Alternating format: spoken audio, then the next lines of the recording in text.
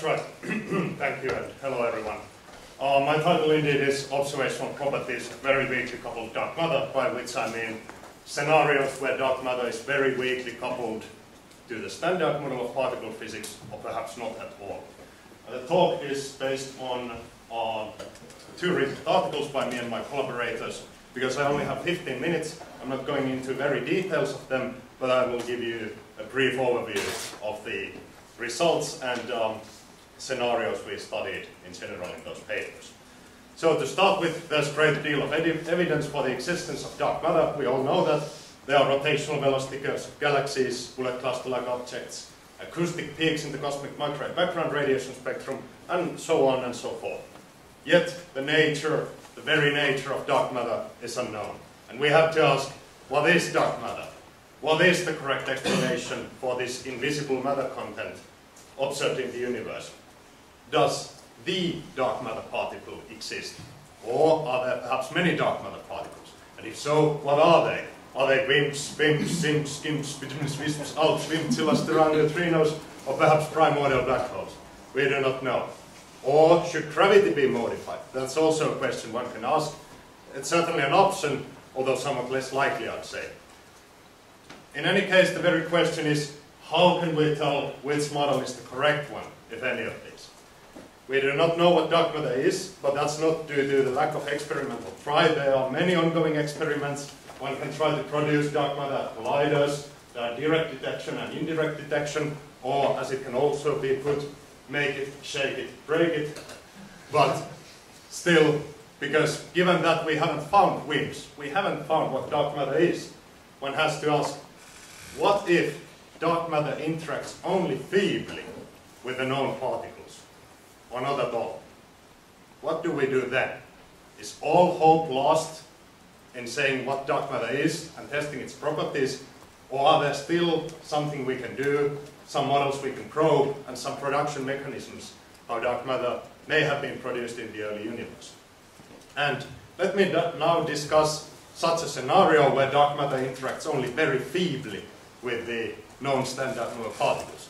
And let me present you a very simple model, very simple extension of the standard model, just to give you an example. In this model, where I have a decoupled hidden sector, in the simplest case, the scalar sector of the model is specified by the following potential, where on top of the usual standard model Higgs field mass term and its quartic self-interaction term, I have similar terms for this new dark matter particle, which I assume to be a real singlet scalar in this simplest case. And it has not only a mass term and a quartic self-interaction term, but also coupling to the standard model Higgs doublet, by this so-called Higgs portal coupling. So this is one of those so-called Higgs portal models where there's the standard model sector and then an unknown hidden sector, which may or may not be rather strongly coupled to the standard model sector, or perhaps very weakly, even feebly. And of course, this is just the simplest model.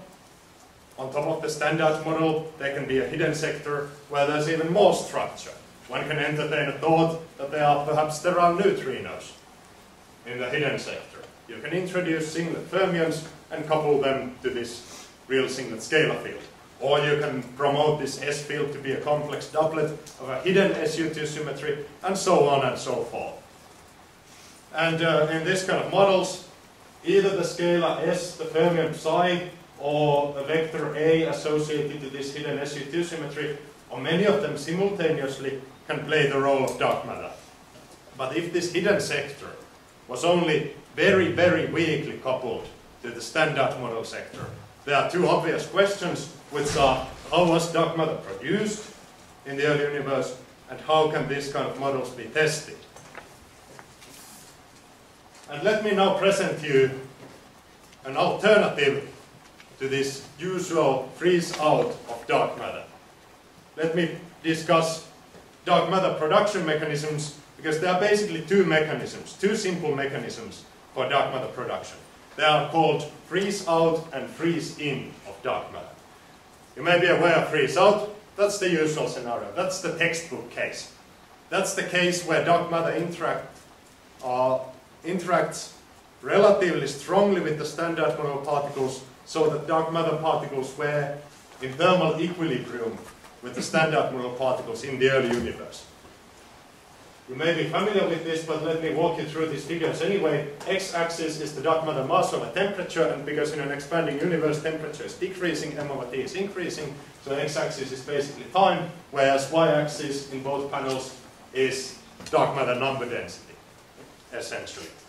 And in this case of freeze out, the number density of dark matter first followed this black solid line, the equilibrium curve, until at some point the interaction rate between the standard model particles and dark matter was not large enough to compete against the expansion of the universe anymore, and the dark matter particles froze out from this equilibrium curve.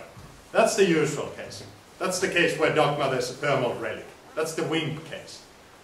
But it might so happen that dark matter just interacts so weakly with the standard model particles that it was never in thermal equilibrium with the standard model particles in the early universe.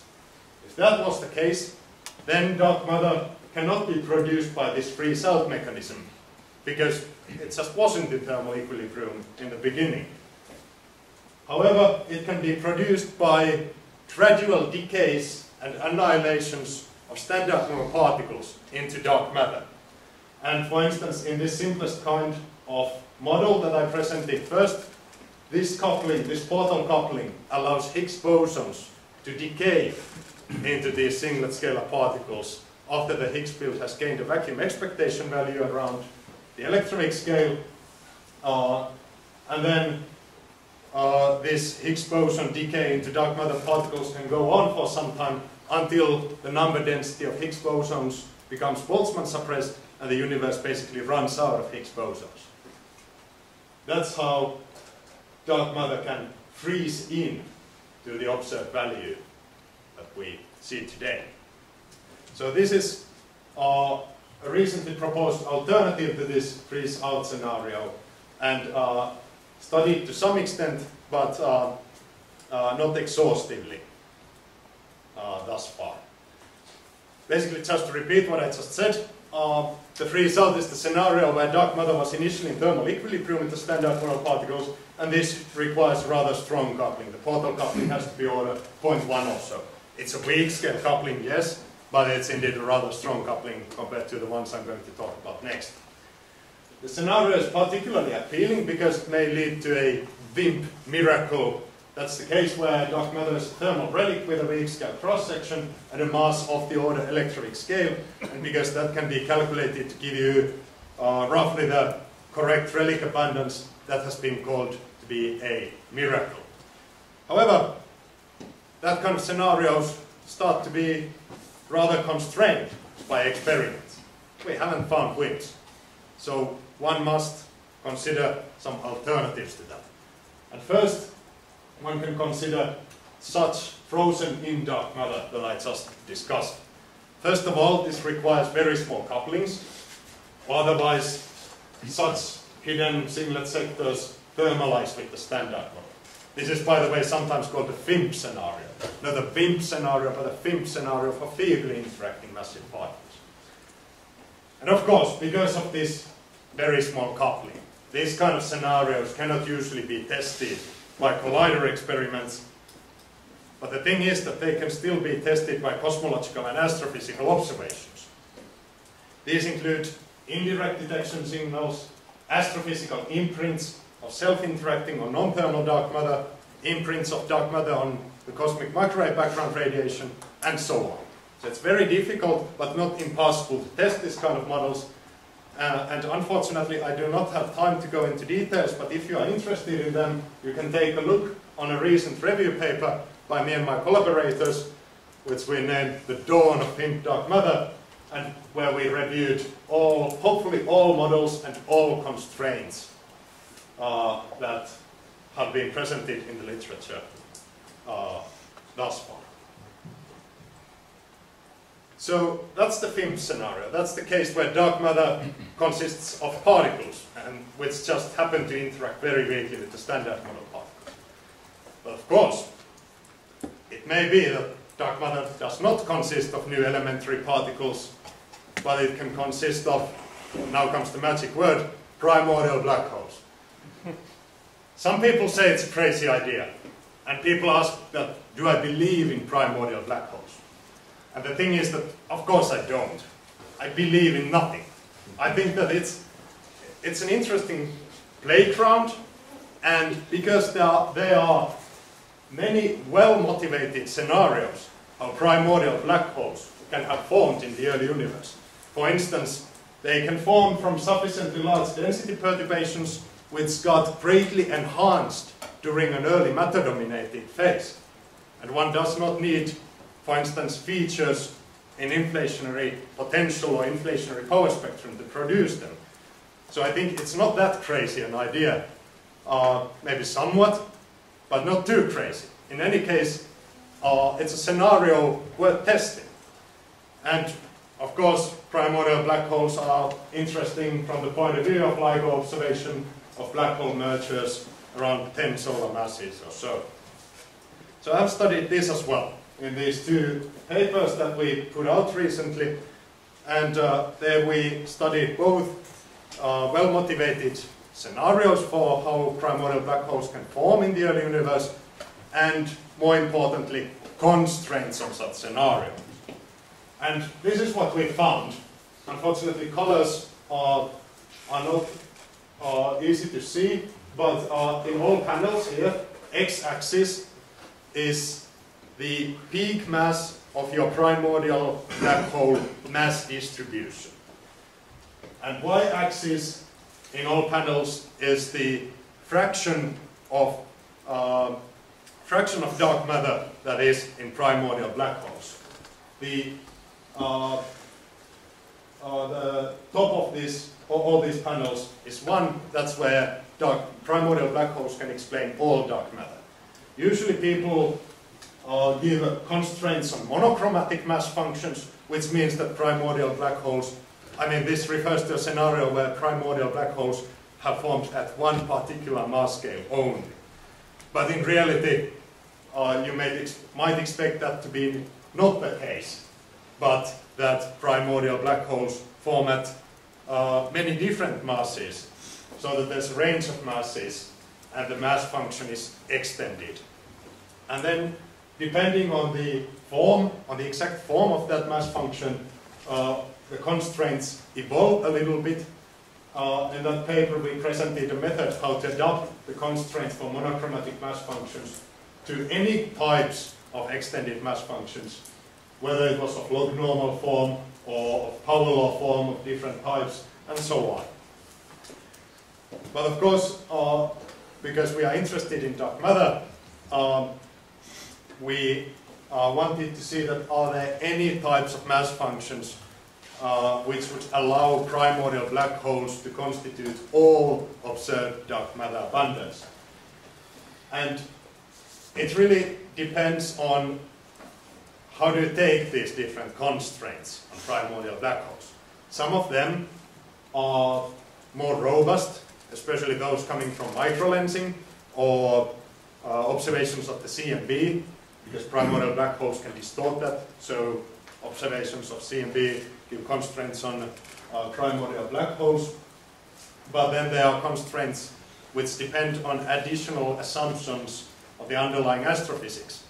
And the thing is that if you take all the constraints at their face value, there exist no regions where primordial black holes could constitute all dark matter. This is what is shown here for log normal mass function.